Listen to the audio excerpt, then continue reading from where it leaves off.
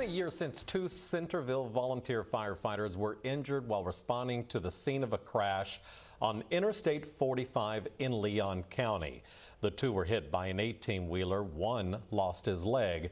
Now a bill inspired partly by that tragedy is on the governor's desk waiting to be signed into law. Once signed, House Bill 898 will increase the penalty for people who fail to slow down and move over. News 3's Donnie Tuggle spoke with the lawmaker behind the legislation today. It's new tonight at 10. What started out as a routine day at work changed the life of Centerville volunteer firefighter Colton Adams. Last year, Adams and fellow firefighter Clint Franklin were injured on I-45 responding helping a driver. Adams shared that experience with District Representative Lynn Stucky this legislative session. Bless his heart. I mean, really, he's an amazing person.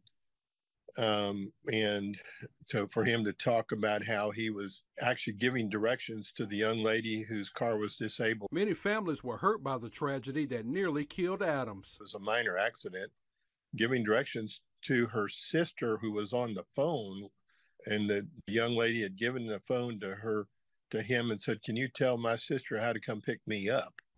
And the next thing he knows, there's a truck bailing, just running into them. The driver of that car was killed and Adams lost his leg.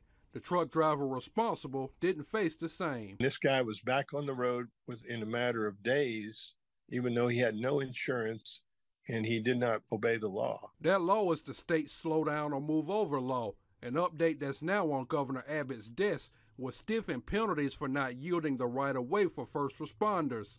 I spoke to Adams today, who says the past year took its toll on him physically and mentally, but hopes his experience will prevent others from going through what he did. Motivation was we need to put some teeth into a law that people take it serious as to you move over, you slow down at least 20 miles an hour, or you move over, one of the two, when you see those lights. Donnie Tuggle, News 3. June 18th is the last day the governor can sign or veto bills.